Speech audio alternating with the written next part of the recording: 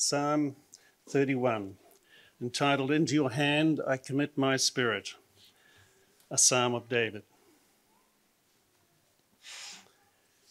In you, O Lord, do I take refuge.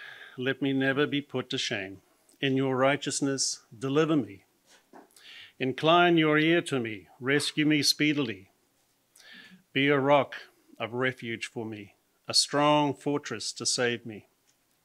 For you are my rock and my fortress. And for your name's sake, you lead me and you guide me. You take me out of the net they have hidden for me, for you are my refuge. Into your hand I commit my spirit. You have redeemed me, O Lord, faithful God. I hate those who pay regard to worthless idols, but I trust in the Lord. I will rejoice and be glad in your steadfast love, because you have seen my affliction. You have known the distress of my soul, and you have not delivered me into the hand of the enemy. You have set my feet in a broad place.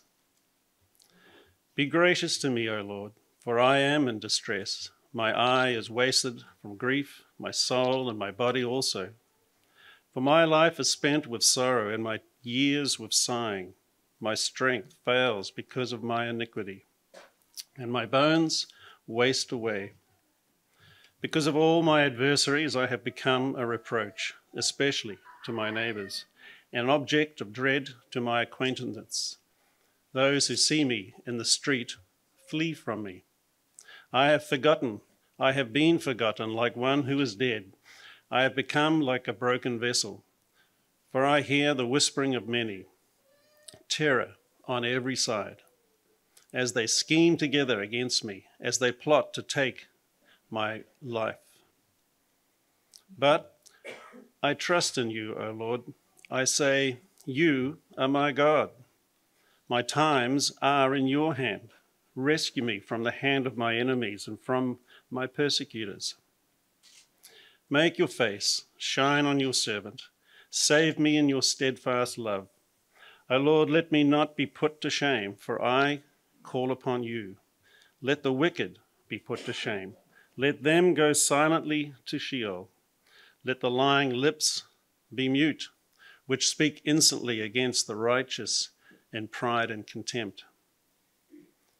Oh, how abundant is your goodness, which you have stored up for those who fear you, and worked for those who take refuge in you, in the sight of the children of mankind.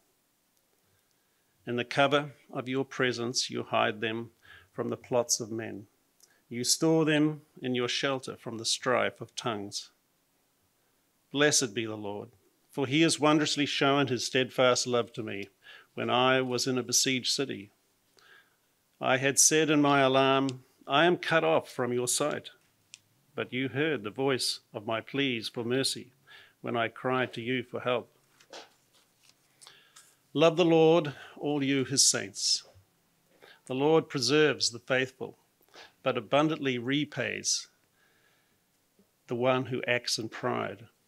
Be strong and let your heart take courage, all you who wait for the Lord. Amen, and may God add his blessing to the reading of his word.